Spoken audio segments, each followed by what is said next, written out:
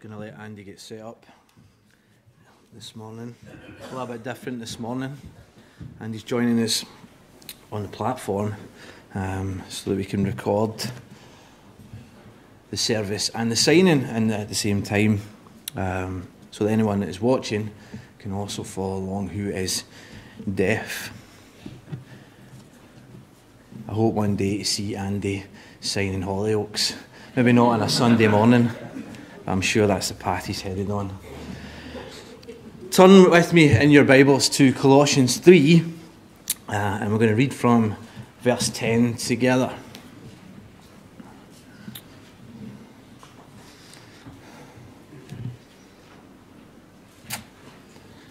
And it begins this, and we break right into Colossians 3 this morning, stitching it against what I've spoken about in the past, the new self, putting off the old self and putting on the new self. And it says this, the writer says, and having put on the new self, which is being renewed in knowledge after the image of its creator. Here, there is not Greek and Jew, circumcised and uncircumcised, barbarian, Scythian, slave, free, but Christ is all and in all. Put on then, as God's chosen ones, holy and beloved, compassionate hearts, kindness, humility, meekness and patience, bearing with one another, and if one has a complaint against another, forgiving each other, as the Lord has forgiven you, so you also must forgive. And above all these, put on love, which binds everything together in perfect harmony, and let the peace of Christ rule in your hearts, to which indeed you were called in one body, and be thankful. Let the word of Christ dwell in you richly, teaching and admonishing one another in all wisdom, singing psalms and hymns and spiritual songs, with thankfulness in your hearts to God. And whatever ye do, in word or deed, do everything in the name of the Lord Jesus, giving thanks to God the Father. In recent months, we have talked about the new self, putting off the old self, and that great exchange which saw our understanding perhaps maybe somewhat incomplete, that Christ has taken our place, but we have taken his. It is like Christ going to the cross, like an old jacket. We have taken it off and given it to him, and to the cross he takes it, and there it dies. But also that he has given us something to wear, his righteousness, the new self that we put on, like a new jacket. You know, as an elder in my first couple of months, it's been a privilege and interesting to listen and to talk and to hear with all of you Sunday after Sunday. Tough questions that force you to reevaluate or rethink or jar you in your understanding. Standing in these pews, dealing with the questions of life and being challenged. I'm reminded each week of a time when I stood in these pews with a good friend and he asked me this one question, and it is where we begin this morning. What are we doing here? Why are we here? And not some esoteric question about existence. What are we doing here at Westwoodhill? Specific about this place and this gathering, this body of believers, this church. What is its purpose here in East Kilbride? What are we doing here? A serious question that this morning has a serious answer. Why Westwoodhill? Why this body of believers? And to answer it this morning, we begin here with Paul writing to a church in Colossae. A church Paul confesses he has never even been to, never visited, but through his preaching, indirectly has planted a church. You know, young men like Epaphras who have come to Ephesus to hear Paul preach, leave that point and go on into Asia Minor to plant more churches. One in Colossae. You know, when you read about Colossae, it has a striking resemblance to our own town, to East Kilbride. It's likely the same population size, a market town surrounded by agriculture. Also near to the big city of Laodicea and Hierapolis. So I don't think it's too much of a stretch to say that it's like our town, or the people of Colossae are like our people, or perhaps even the church in Colossae is very much like the church here in East Kilbride. See, Paul's purpose is chiefly to write to these believers to correct some of their misunderstandings. You see, a heresy has arisen in this church, and although he never really states what that heresy is, it gives him an opportunity, firstly, to teach the believers in Colossians about the supremacy, the sufficiency, and the uniqueness of Christ, but secondly, to explain the effect of the work of Christ that the Spirit of God has on a new church, that they are building a new type of community there, that those whom Christ draws to himself into that body, that new community, is like which the world has never seen before. And it is a mystery that this vehicle, this church, is the means by which God wants to spread the gospel throughout this world. This broken group of people brought together to share the gospel. And it's in this understanding I've spent some time in the past months to explain who Jesus is in Ephesians when Paul writes. It's now I want to move on and stitch it again against this idea of a new community. The effect of who Christ is on people does something. What it's meant to be like. You see, I think there's a problem that has infected our church. A heresy, perhaps. That's subtle in its thinking, like a frog that sits in boiling water and does not jump out as the heat is slowly turned up. And the problem is this. It's the erosion of congregation. Or simply put, it's the lack of relationships in the new community. There's a strange thing that has happened to the church in the West, especially middle-class churches. They've become gathered communities, donut churches, where people are bussed in and bussed out. And it has led to this separating effect between believers in a body. You see, our self-centered, self-obsessed world has elevated, more so in the church, Christian belief and experience of the individual above the body itself. Yes, it's important that Christ has done something in you, but somewhere along the line we've forgotten the second part. That this draws people together into a body together. A body of believers connected to each other in ways in which this world will never fathom. And this that Paul tackles in this sermon. Let's read again together. He says, "Do not lie to one another, seeing that you have put off the old self with its practices and have put on the new self, which is being renewed in knowledge after the image of its creator." Here there is not Greek and Jew and circumcised and uncircumcised, barbarian, Scythian, slave, free, but Christ is all and in all. Terms define us, don't they? Terms. We like terms. Our news gives us terms every day. Our possessions, they polarize us. Can I ask, are you a Remainer? A Leaver? Are you pro-independence or against? Are you left? Are you right? Are you Celtic? Are you Rangers? Are you Protestant? Are you Catholic? Are you Christian? Are you atheist? Are you secularist? What about class? Are you upper class? Middle class? Working class? Benefit class? You know, when I was going through this and speaking to a friend and talking about class, we were trying to define how you work out what class you are.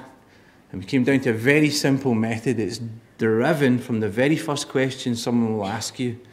Will betray your class to that person. If you're upper class, they tend to ask who you know. Now, do you know so-and-so. To define if you are part of that group. If you're middle class, you tend to do something different. You tend to ask people, now, what is it you do? What is it you do? What use are you to me? And perhaps even working class or even benefit class. Where are you from? Where are you from?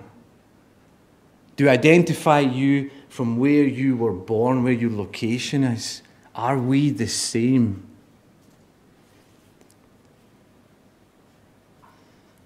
These terms make reference and allow us to make sense of the world that surrounds us. And Paul concludes in his argument, one which we are familiar of, that putting off the old self and putting on the new self, that there is a great equalizer amongst believers, and it is this. He is saying that the worldly distinctions that define you don't define you here in this new community. They don't exist. I'm Greek. Oh, aye. Well, I'm Jew. Oh, aye. Aye, right, okay. Aye, circumcised. Aye, right, okay. Uncircumcised, big man. Aye. Barbarian, mate. Scythian. Slave. No, not me, mate. I'm free. I'm free.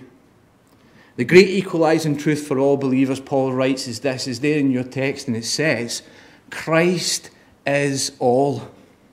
Where once we boasted in our standing, our intellect, our job, our position, our wealth, our politics, our abilities, our class, now Christ is all. Unfortunately, if we were to leave it there, we'd only get half the story, that Christ is all. And it's perhaps this is what concerns me about our church, that we leave the verse unfinished, incomplete, just a kind of head knowledge that Christ is all. Right, got it, big man, thanks very much. 11 o'clock next week, I'll see you there. If in the end it's as if John Piper says, it's not enough to simply say Christ is all. If that were enough, then the rest of Colossians would not have been written. And the preacher would have no message.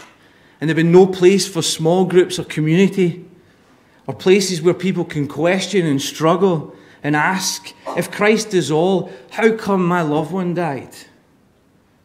Or when my marriage is on the rocks, where is Christ all then? Or when the darkness of mental difficulties or illness surrounds and great takes hold, how then is Christ all? Or when anxieties feel like towering walls that come over you, unescapable, Christ is all. How is Christ all when I'm facing struggle and decisions just to quit, just to give up? Let's look back at verse 10. And having put on the new self, which is being renewed. Which gives context to the second half of this verse, the piece that we must cling to in its entirety, is this: Christ is all and in all. It's this renewal of the new self, this new body, this new person that Christ makes us, this rebirth that connects that Christ is all and in all together. It is our banner across this church. It is not enough to understand that Christ is all. That has no power, it has no effect, if we do not realize that Christ is in all. This is what gives rise to a new community, a new understanding, a new way of living which is different and distinct. And in the next verses, the writer gives an outline of those characteristics of this new self, this new community, how they have to behave, and the relationships in which it will define it. And this is my earnest prayer this morning for our church as we go through these together. He starts by saying, put on then. In verse 12, again the writer pulling together the idea of wearing clothes, something to be put on, and describing something that you wear. You know, you're purposeful in what you wear, aren't you? You get up in the morning, you put on something, when you go to work, go to school, go to uni, go to church. You came to church this morning, you decided to pick out your good tie. You wanted to put it on. You were purposeful in what you wore. What about being presentable for God? Were you purposeful each day to be presentable for God, putting on the things that he wants us to wear. Let's find out what they are. The writer continues, he says, as God's chosen ones. That is, before the beginning of time, this wonderful mystery is that God chose you. In the same way that a family may adopt a child into their family, we are adopted into God's family. God becomes your father, Jesus your brother, and the church becomes your crazy extended family, your crazy aunts and uncles and crazy brothers and sisters. And why? Because he loved us.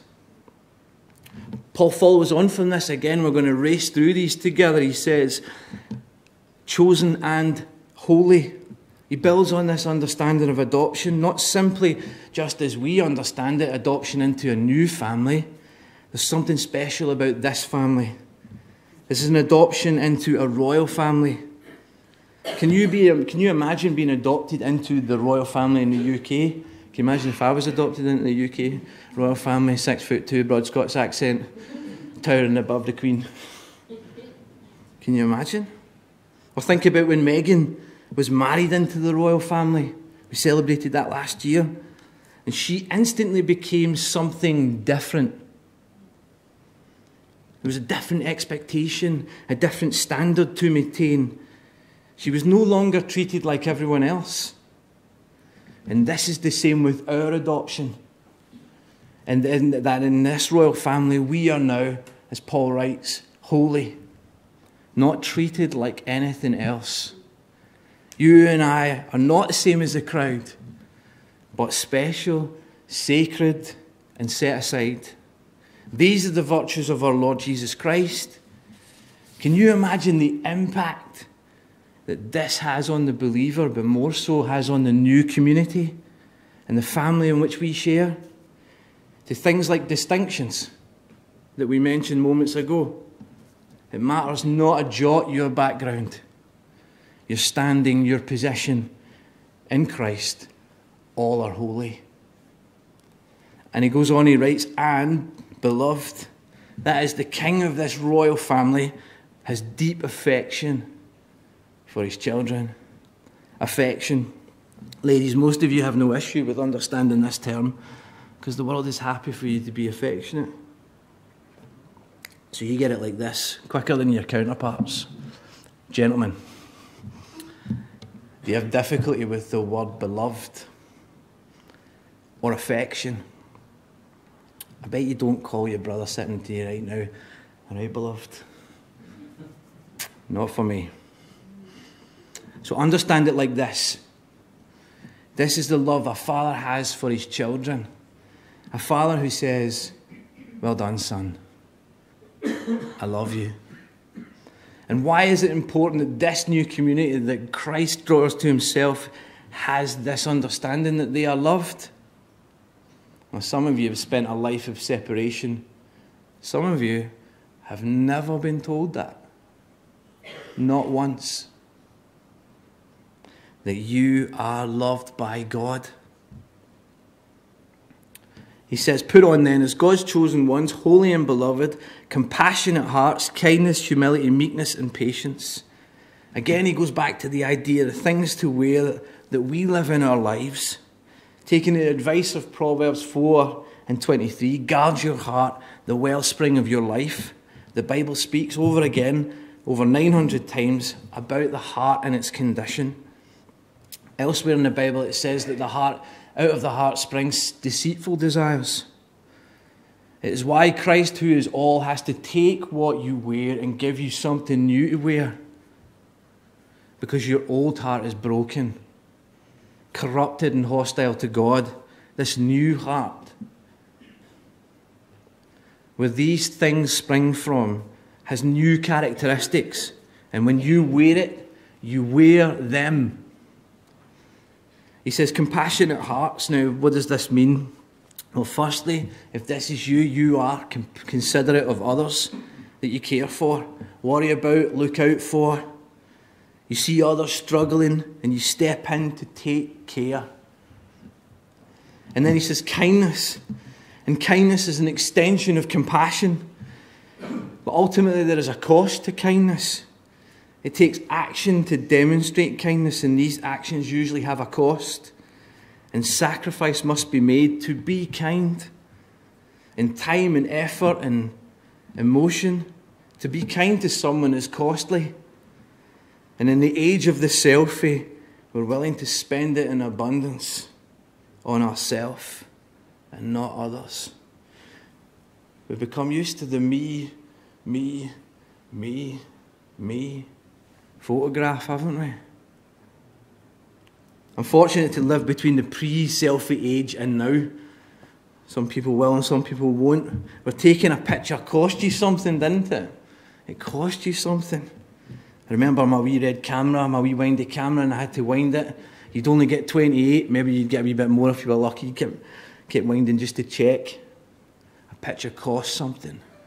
So you were careful about what you took. Now it costs nothing, so you take pictures of all sorts of nonsense. I always remember you'd be raging if you found a picture of your feet in your printed photographs, wouldn't you? You go, that's one wasted.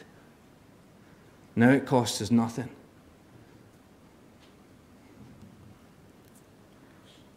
If there's one thing our world lacks, it's compassion and kindness. Not just in short bursts, not just during charity events where you text 20 quid to appease yourself. What about kindness that Christ delivers, that costs everything? What about compassion upon those who don't deserve it? The way Jesus would be kind and compassionate. He keeps going, he says, and humility.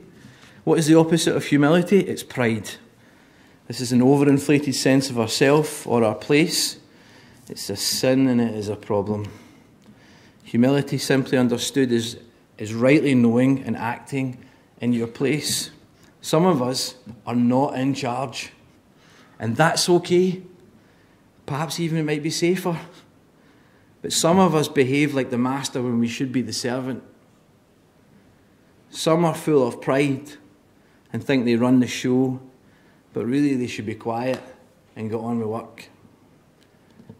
I've written here, this is me, just to remind myself that this is what I deal with. Humility brings order. Why is it important to have these things for the new community? The virtue of Christ, the one whom the Bible speaks of, the one who came to be served, the one that came not to be served but to serve. Simply puts, conflict. Conflict never appears between two people who are humble. Ladder climbers, they jockey for position out in the world. They'll stand on whoever they need to get ahead, trampling on others to gain a better seat at the table. In the new community, humility means preferring each other's needs over your own. Seeking to serve and not to be served. The worship was rubbish today. The preacher, I don't like him, he's not my cup of tea. I forgot you were the one who was to be served. Meekness, he continues, he says, unfortunately many of us equate meekness to weakness, and Jesus displays meekness, as one pastor I listened to says, he displays power under control. Meekness is power under control, tough and tender, knowing when to be one or the other. In 1971, Frank Perdue, I don't even know if you remember Frank Perdue, I don't, wasn't born here, but I do know about him. He was an American chicken farmer and had a slogan for his Perdue chicken, and it was this: it takes a tough man to make a tender chicken. You can see the literal results of this in the lives of those who are 100% tough all the time. They will pound everything around them and tenderize it to a pulp. If we are always tough, then we're overbearing at best and destructive at worst. Or perhaps like a tender chicken. That is, we're 100% tender all the time. Then we are overrun. I've seen an advert for Frank's Chickens. It's on the screen. The chicken is undoubtedly the victim. Nowhere do we see in Christ's meekness him play the victim. And he could. He could have. Having real cause for unjustly and falsely accused, punished in the most severe way, he could have been the victim. He could have cried out to God and declared himself the victim, but throughout his last days, he displays true meekness. In the new community of the Church of Westwoodhill, we're called to be meek, that is, tough for each other and tender with each other. Although Christ, who was tough, chose more often to be tender with those who came to him. He goes on, he says, impatience. When does this sermon end? And if your mind just jumped to that clock, then this one is for you. And then you say nothing more than just stand here in silence for the next 2 minutes. Now, that's cruel, and that would be cruel, an unusual punishment. Our on-demand world has eroded our patience, has it not? We can do everything now without me having to confess all my sins this morning. Again, this is another area I struggle with. If you have seen me watch another type on a keyboard, then you will know how impatient I get. And you single-finger typers out there, I know who you are.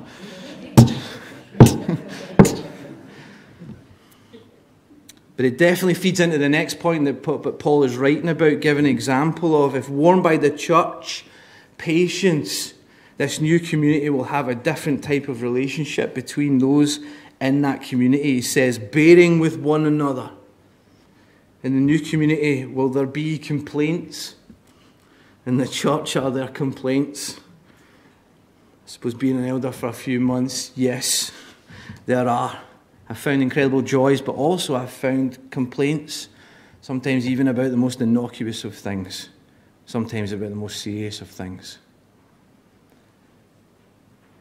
But are we bearing with one another, not burdening one another, afflicting one another? You see, an unaddressed complaint can and will result in a more serious effect. Before, my example on patience was a simple example, but serious. This can and will extend itself to more serious relationship issues. The breakdown of relationship all the way up to things like divorce. Psychologists have established the common signs and stages within divorce, where first there begins criticism, and criticism leads to complaint, which then brings conflict. And then conflict finally breeds contempt.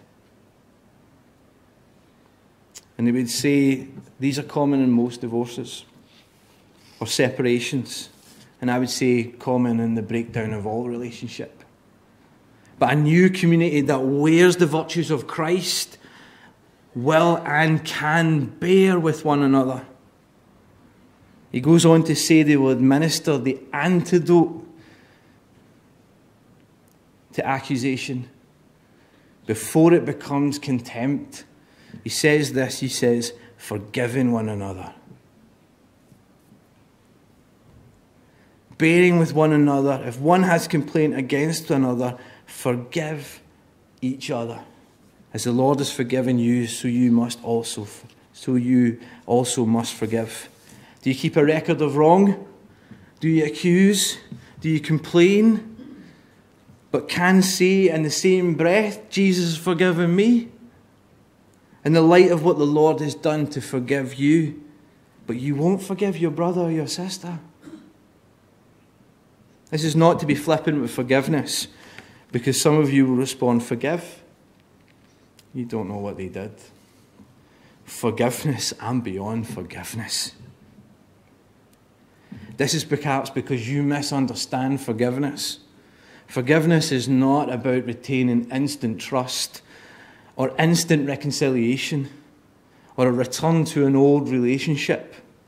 It is the first step in which there is freedom from torment, guilt, shame, anger, rage.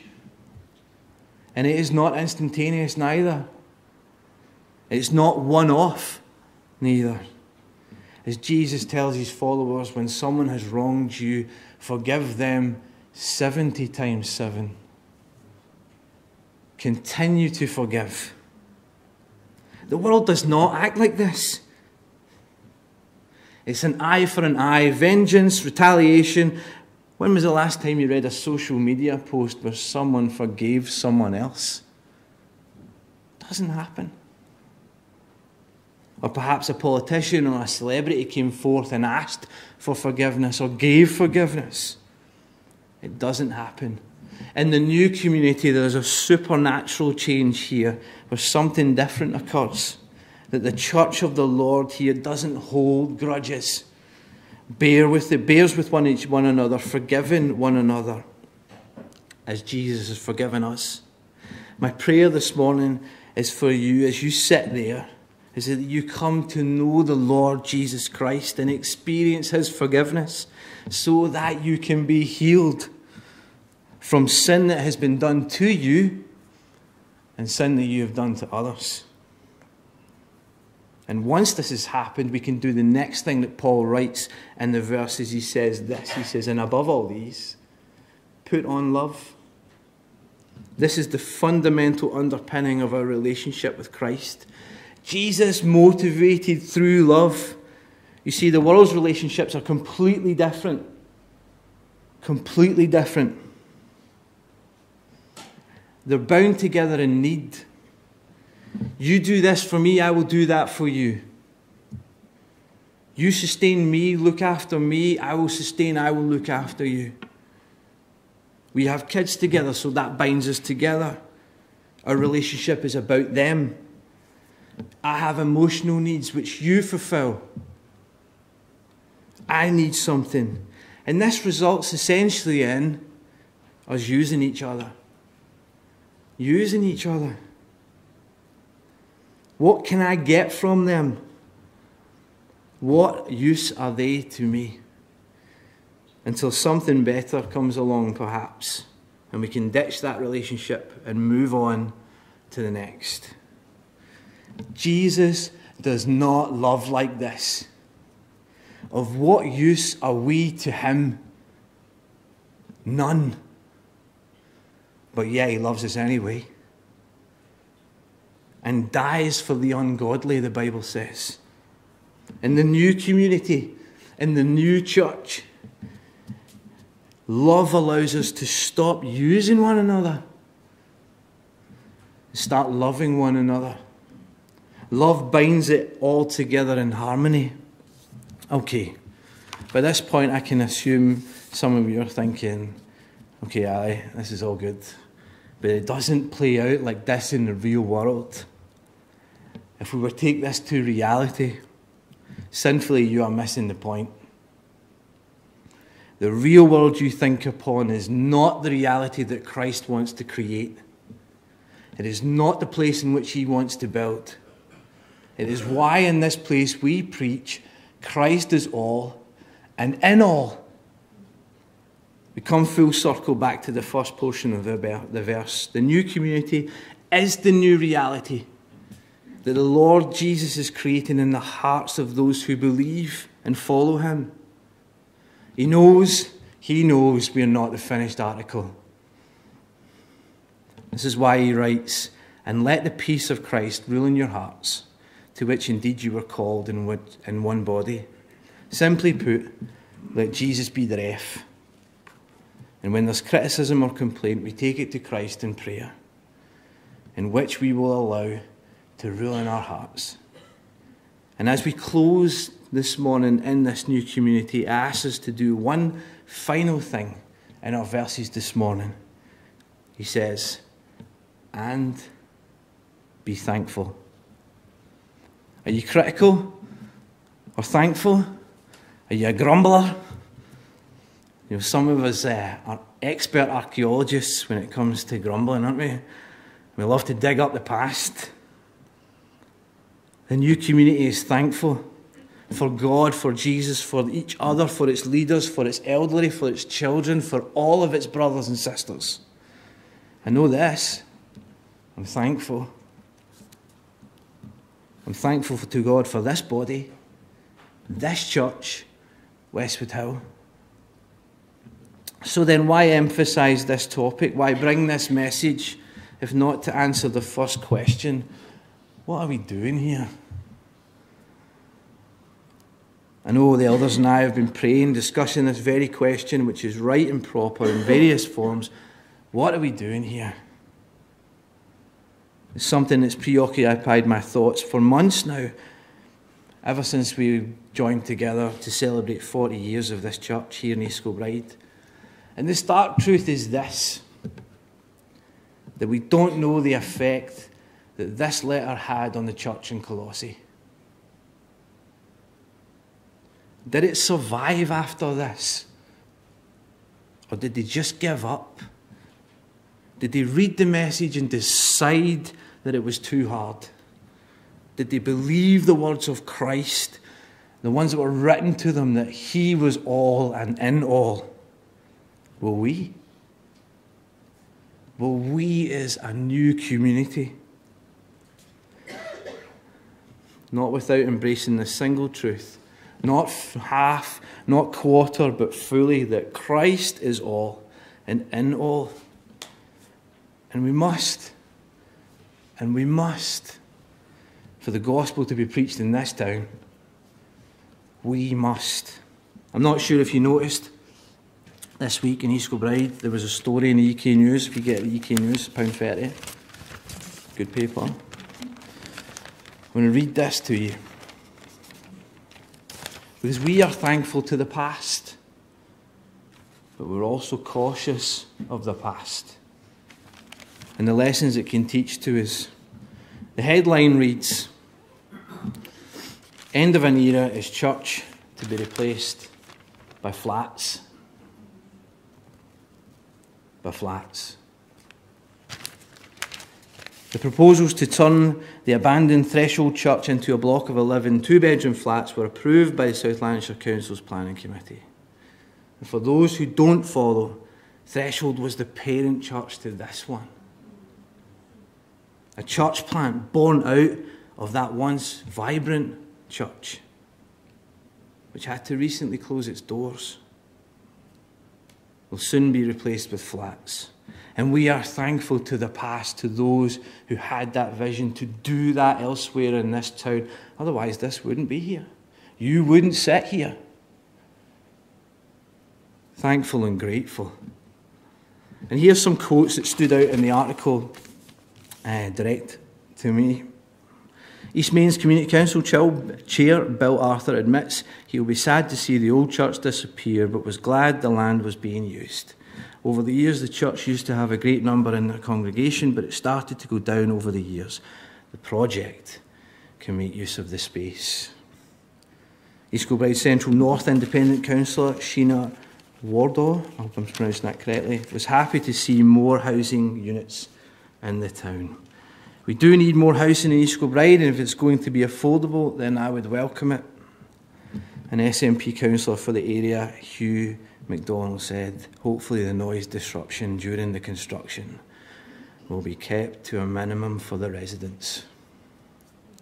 So then the question is this, as we finish, is it more important that our town has homes or new communities?